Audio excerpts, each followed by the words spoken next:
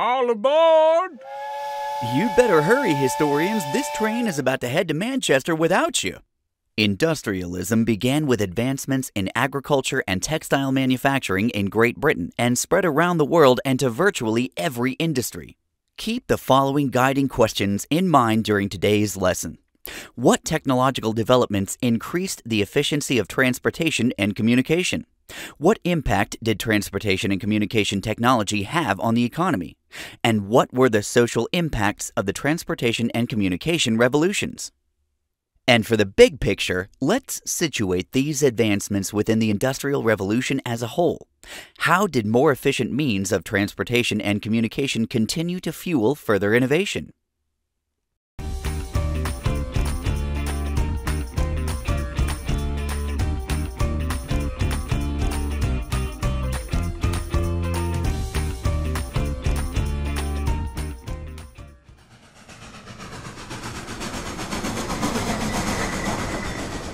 Early steam engines were developed before the Industrial Revolution. These were the first engines to produce mechanical work using the power of steam. They were very inefficient. At least until 1765, when James Watt devised a steam engine that worked faster and burned less coal. Eventually, his engine was used to power steamboats. But perhaps the most impactful new vehicle debuted in 1804, Richard Trevithick's steam-powered locomotive.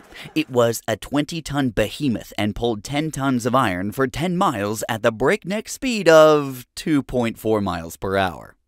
It doesn't sound so amazing, but it would have taken between 30 and 40 horses to move a load the speed that the locomotive could.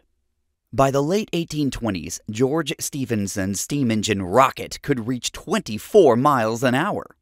Railroad tracks, more durable roads, and extensive canal systems were constructed across Europe and the United States.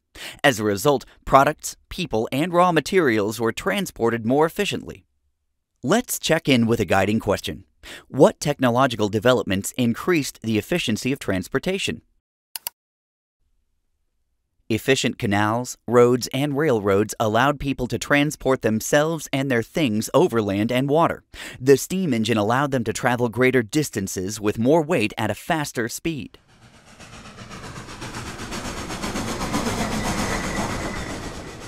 Transportation wasn't the only way the world became more accessible. In the mid-1830s, Samuel Morse developed the telegraph, which used electricity to send a tone along a wire. A language was developed using a series of long and short audible tones that became known as Morse code. Morse could send a message to a recipient 40 miles away in an instant, a task that would have taken the better part of a day to physically deliver the message on horseback. Later telegraph designers tried to send multiple tones on different channels at the same time. This acoustic telegraphy was the precursor to sending a human voice. In 1876, Alexander Graham Bell made the world's first telephone call. By 1886, over 150,000 Americans owned telephones. Returning to our guiding questions, what technological developments increased the efficiency of communication? Electromagnetism was used to send audible tones along telegraph wires at incredible speeds.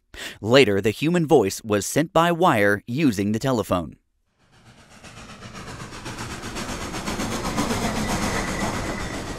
Railways in particular had a tremendous impact on the British economy. Firstly, railways affected prices.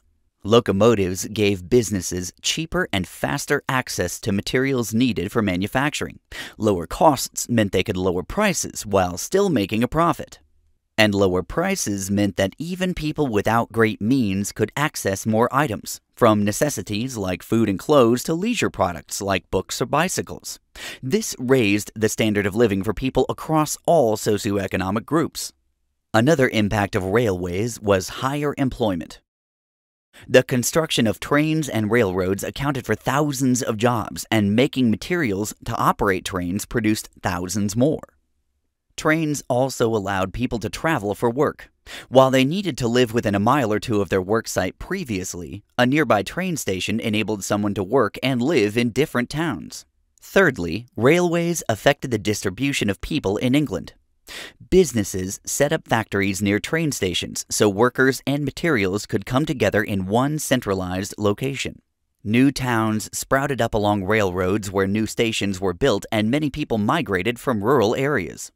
A fourth impact was the speed and the huge carrying capacity of new means of transportation. Trains allowed farmers and fishermen to transport their products a much greater distance before they spoiled. This greatly expanded their markets, incentivizing them to grow more food. People's conceptualization of time and space completely changed.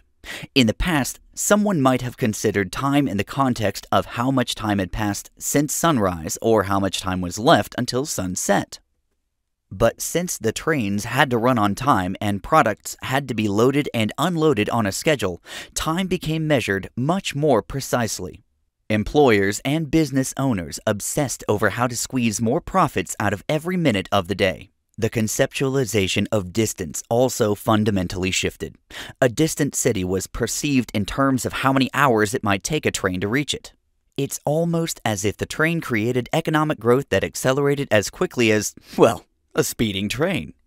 Telegraphs and telephones also sped up commerce, allowing businesses to receive an order on the same day that it was sent, fill that order, and send the product to the customer much more quickly.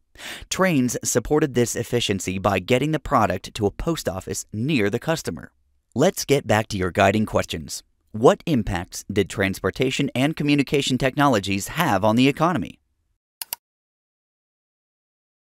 These increases in efficiency spurred growth in businesses as they were able to reach more customers at greater distances, and they changed consumer behavior by increasing their access to purchase products from distant producers.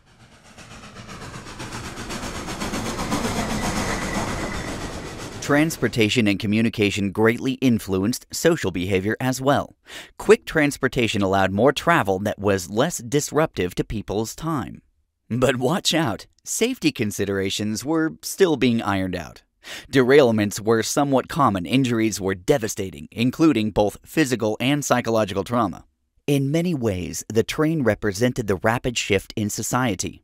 While factory workers were all too familiar with loud, noisy machines, the hallmarks of industry, most people working on farms or in banks didn't really interact with industrial machinery. But anyone transporting themselves or their things rode the train. People of all classes sat together, often avoiding eye contact and polite conversation as they shared a space with people they had little practice interacting with. The train also represented the democratization of travel. Because traveling was so much less expensive and time-consuming, anyone who could afford a ticket was much more willing to travel further from home, gaining access to all sorts of new activities. While the telegraph made communication easier, the telephone had a more profound impact on the ability of people to stay in touch with family and socialize with each other. This affected people's willingness to move away from their hometowns, since they knew that they would be able to maintain a connection with their loved ones. Here's your last guiding question. What were the social impacts of the transportation and communication revolutions? Maybe you said that new technology allowed people to gather together in person or in conversation, or that it opened new doors for socialization by bringing people of different classes together on the train, or that it brought people to places of leisure activities.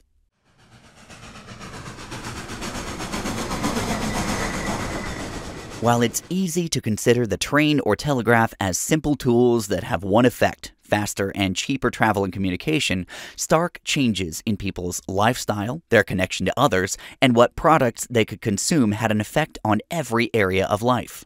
As we continue our study of the Industrial Revolution, we'll take a more in-depth look at the process and effects of industrialization, and since it's fun, we'll take some time to explore those leisure activities people gained access to as well.